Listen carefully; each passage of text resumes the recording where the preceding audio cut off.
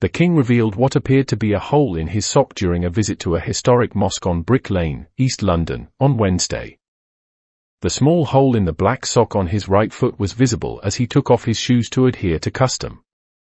The king and the Queen Consort were greeted by huge crowds as they made their way down Brick Lane, the symbolic face of London's Bangladeshi community. More than 1,000 well-wishers lined the route as the couple followed a group of dancers scattering flower petals in their path. During an occasionally chaotic visit, the king planted a tree and was given a box of jalebi and Bengali samosas by a local restaurant, promising to try some later. Any hopes of quenching his thirst were dashed, however, when he was offered a cup of tea in the crowded Graam Bangla Restaurant. The king was praised for his willingness to listen to multicultural Britain. Aisha Qureshi, co-founder of British Bangladeshi Power and Inspiration and one of the king's hosts for the visit, said she asked him to visit Brick Lane when he met representatives of Britain's South Asian community in Edinburgh.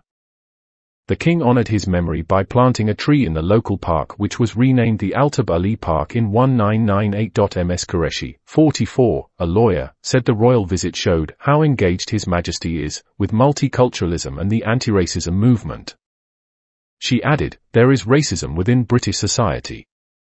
But what this demonstrates is the fact that the king is very attuned to the communities of this country, and wants to reign in a way which is inclusive and supportive of those communities. The fact that he has come here today is very demonstrative of the fact that he listens to people's concerns, and that he supports and understands."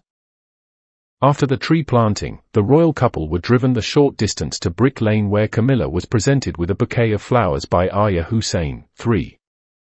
The only note of dissent came from a white man waving a black flag and a card with the legend, "No heart for a nation. We are the last Jewish traders in this Bengali area." The king noticed his wrist splints, the result of an accident in which Mr. Epstein broke both his wrists, and asked how he was doing. Later, Charles paid a visit to the University of East London to mark its 125th anniversary. After greeting staff, the king shook hands with the students who had lined the entrance. Charles appeared to say, "Oh," and smiled before moving on to greet other students. The king chatted to 3 mothers and their infants who had agreed to wear head caps fitted with electrodes to measure brain function, stress levels, and heart rates.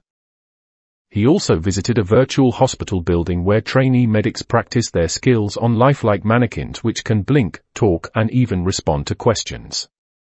Finally, the king was shown various sustainability projects and was given a gilet made from a fabric found in plants grown in regenerated water wetlands. He was also given a silk scarf for the Queen Consort, which he said he was sure she would like.